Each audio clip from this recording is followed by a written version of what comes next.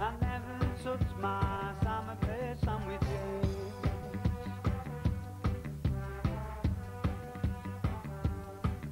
West Bank's like very clicky. It's like got its own little community.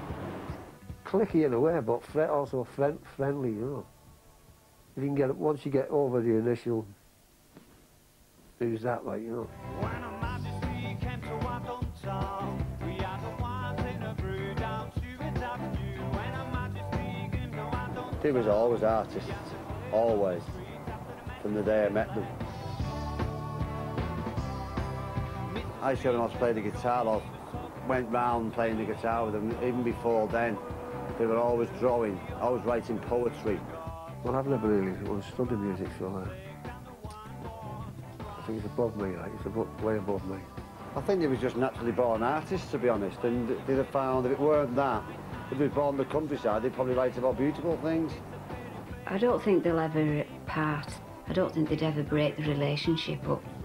I always get frightened and thinking if anything ever happened to one, I wouldn't know how the other one would cope. The twins managed to deal with one subject, but between them, they are the ultimate clique. All right. All right. Right. You know, we've got this gig on Thursday. Yeah. Well, we reckon we need this sofa for it. It's just for this gig, one off, I mean, we'll get it back, be out wrong with it. Oh, where are you taking that? So it's not us sat on it. It'll be a favour, big favour. Oh, No, it'll look good. good.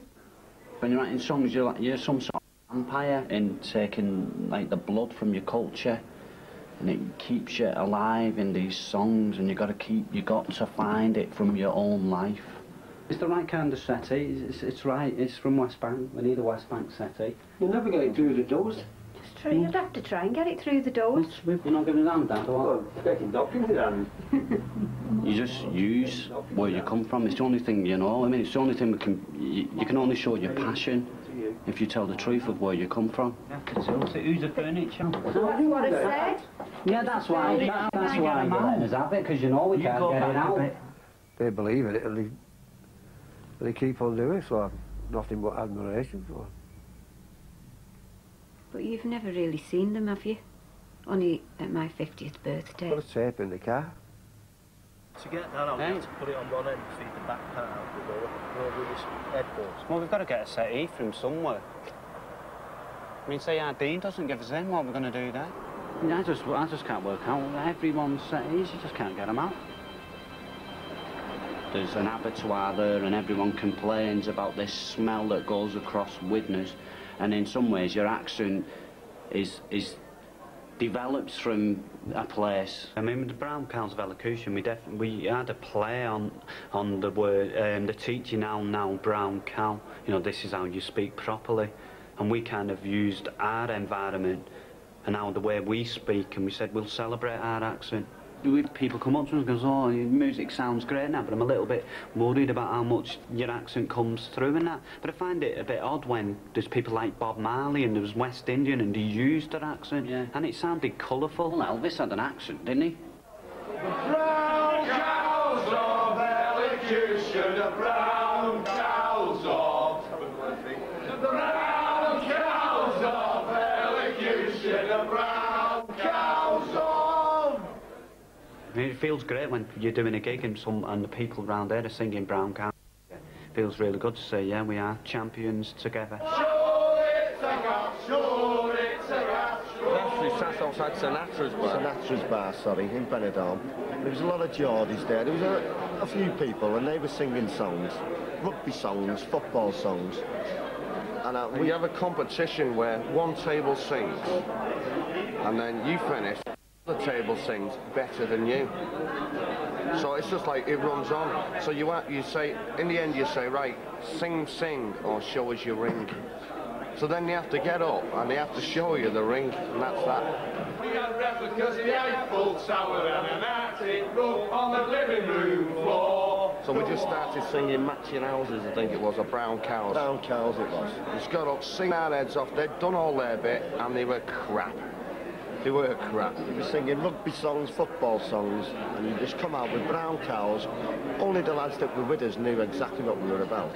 And they all got up on the tables, dropped the strides, shown their asses, and were off. Because they were beaten. The walls were live with lopsided matadors. Our out-of-focus friends from Ibiza would have killed for.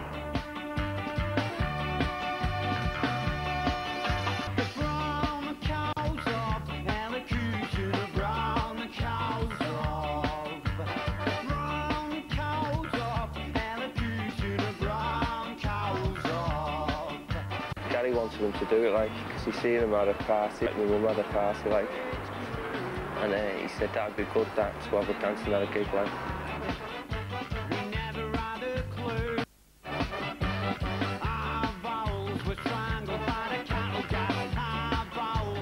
Oh, you'll get people laughing, about to laugh, because it's because of the age difference. Like at a gig, you'll have people jumping up and down and things like that. Oh, they're going to be dancing like old-fashioned style, like.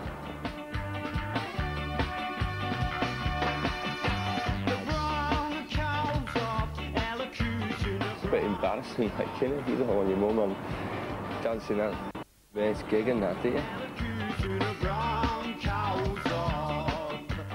Like the lyrics, like, everybody thinks they're complicated, but when if you look at the lyrics and read them properly, like, it's all common sense really of what's happened in their life.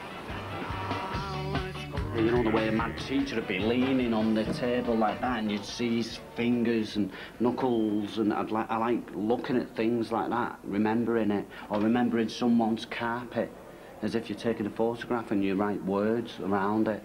There's a line in one of the songs, in it. It's a sporty thing. We're talking about getting a shower in school, and there's a line that goes, Coventry blue. There's a line that says, my balls turned Coventry blue. And the reason why is because I just remember this Coventry kit, this light blue Coventry kit was like, in some ways... The coldest colour, wasn't it? The coldest colour going. It was like a nerd's football kit as well. And to remember that kit and then use it to say my balls turned to Coventry blue, it just expresses it. I mean, there might be times where our Carl's not with me and he'll come back and say, I've got this line. I could start writing it and then, you know, fall asleep in a settee and he'd finish it off.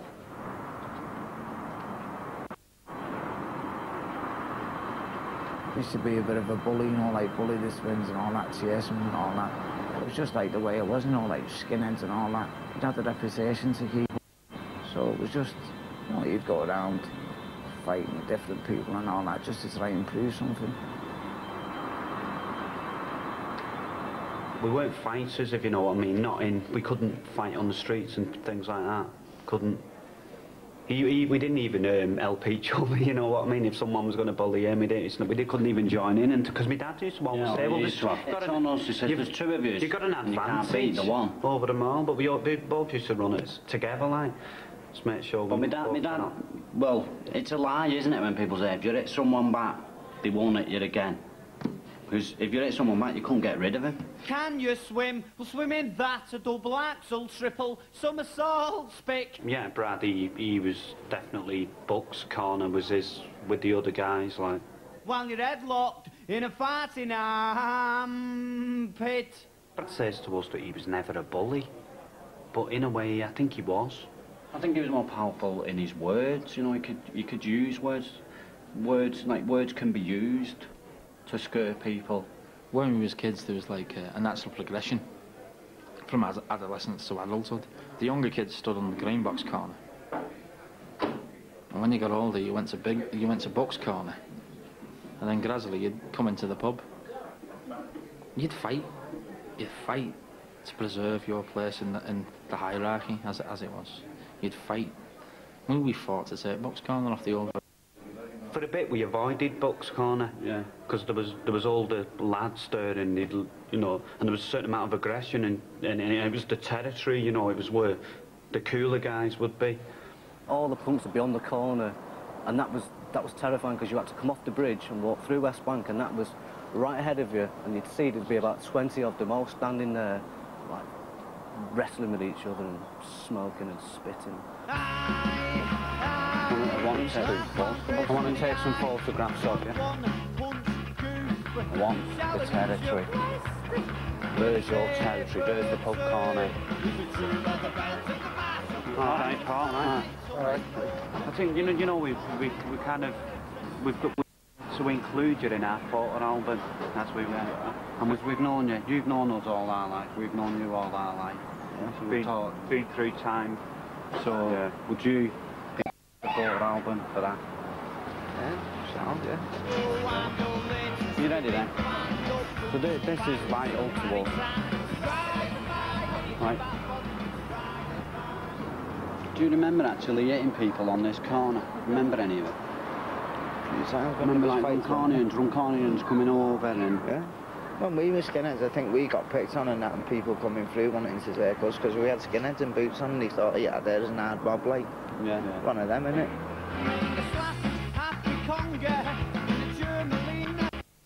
The picture of Paul Donie using Bucks Corner to represent the territory that people have, but it's the same kind of thing that'll do. It's better to get someone who had knowledge of what it was like on the street. Does that feel homely, that?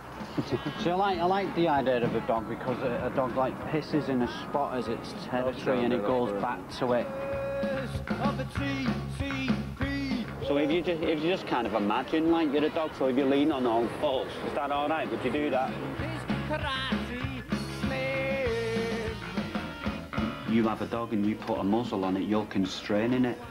And I think that kind of says something about where you're from anyway, saying there's a certain amount of constraints there. And if you're brought up in a place where there might be violence around you anyway, you could have violent tendencies.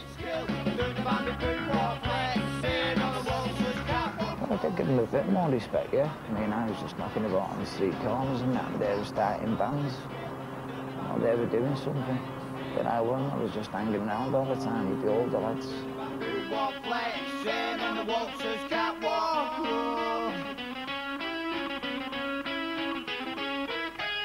I found grace in the eyes of one punch goof that sounds you blessed with a sabre tooth. Yeah, I think music helped us get on the corner and say, because when we started to be in bands and that, then, you know, then people appreciated us a bit more. And that's when we got our power and had a voice. And we, in a way, became like the hard men in a way, because we could use our voice. You might find this a bit odd, right? What's happening next door, we're doing a gig tonight, and we're like trying to set up a living room and stuff, but when we were coming here before, we noticed your washing line, and it just looks set out just perfect for the job. It just goes behind and the band. It'll dry quicker. And we'll bring it back when it's dry. Do you reckon? It's dry. We'll definitely bring it back straight as soon as the gig's finished. Now go fast, then you don't have to go slow. I don't like him sitting in the chair, reading about football when I want him to come out and come on, we've got to hurry up and do something. I think he's more angry than me. I'm a bit more laid back about things. Probably hate everything about him and love everything about him. Like there was a time when he'd be going out with his girlfriend all the time and saying, Gary, you know, we're missing out here, we've got to write some songs.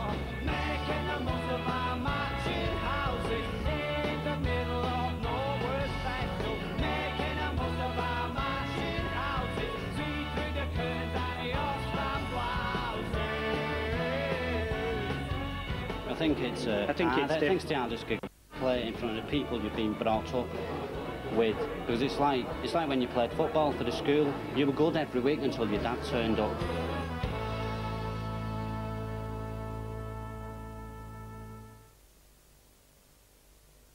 Come on, coach! I reckon he'll well get his hands in then. He can. That kind of, there's the reputation, there's the tough guy, but we put them on, that's kind of pacifies you, and that also, it looks a bit more at your history, just because of using skin and things, and understanding what you went through, you know, with your warts. They give me a view of the world, you know. And, you know, have a look at the smoke and, you know, the pollution, things that never even opened my eyes to. He didn't always want to be tagged hard. It was as if it was a burden to him sometimes. I mean, the one thing about Ray Pye, he was never a bully. Never a bully. He would always stop fights. Just because he was tough, it didn't mean that he wanted to hurt people. He had to be tough, because there was a time when he had a lot of warts. Yeah, there was hundreds. It worked out there was 557 altogether when they finally counted them. I mean, there was 27 warts on my little finger. Do you feel weird inside then? That scare you, that.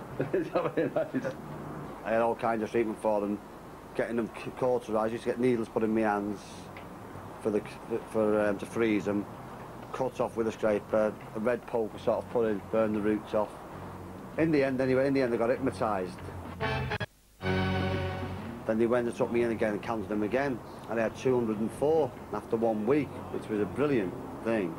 They said I'd be left with one wart would probably never ever go, and that's... I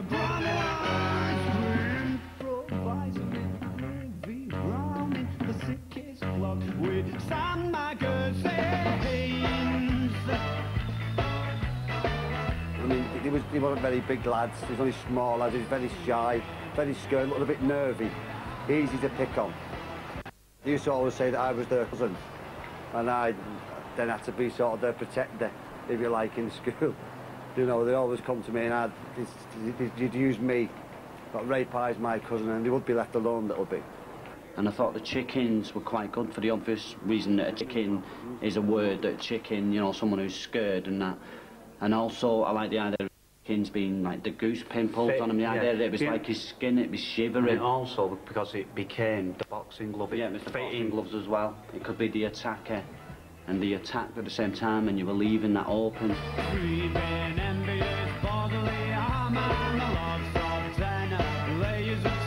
I think once you create art and you put it on the paper, it doesn't belong to you anymore, and it belongs to the people to interpret it how they want.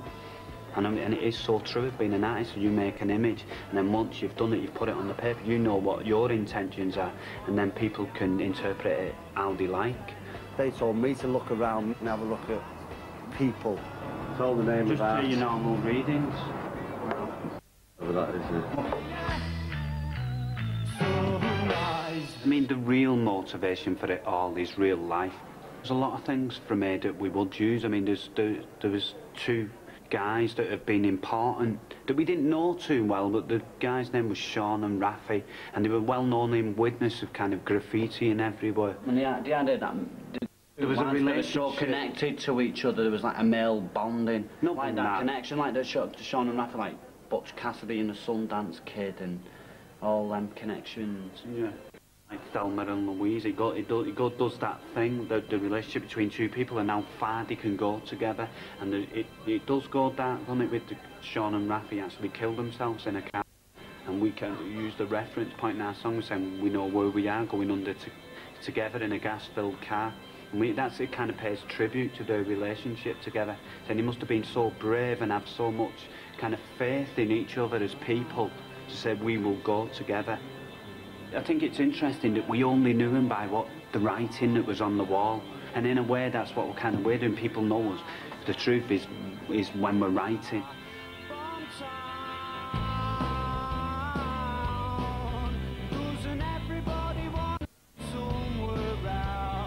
We've always attracted the outcast, the person that doesn't fit in some ways. We've always attracted them.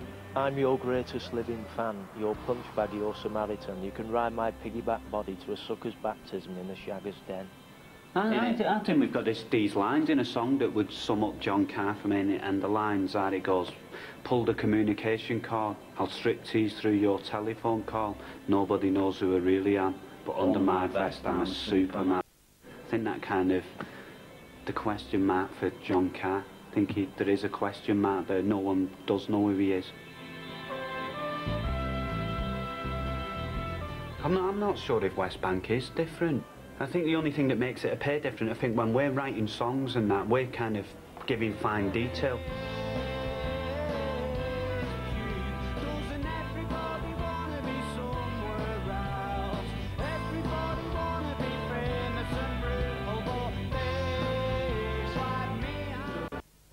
Sound check for tonight went too well. Usually have bad sound checks. Everything's bad, everything's hectic, you'd have a good gig. And I'm a bit worried that it's gone a bit too smooth.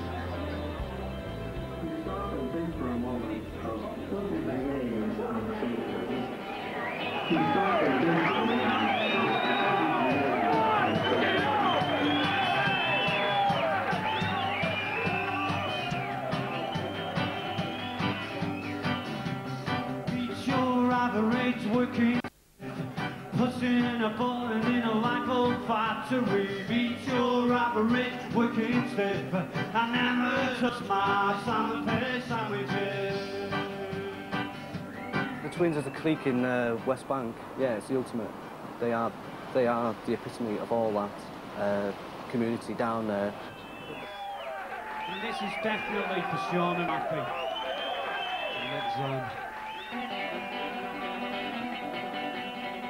You can all dance now.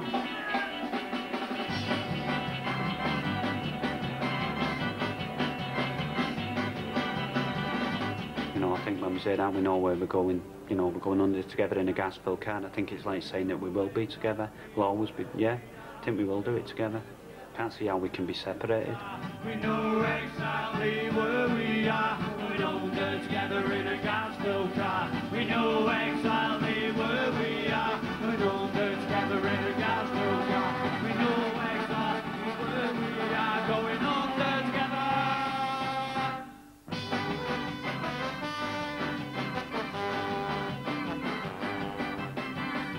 I really believe there's places like this everywhere.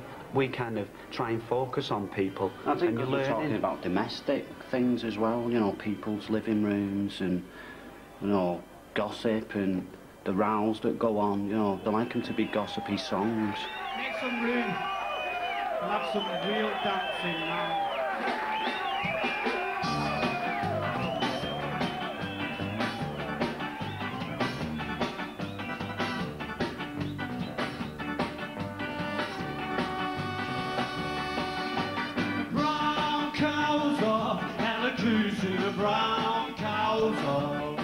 I think we're successful just because we're still doing what we do. Most people get older, staler as they go on, you know, they seem to drop off. I think the success is that we are as young as when we started. Maybe that's the vampire in us.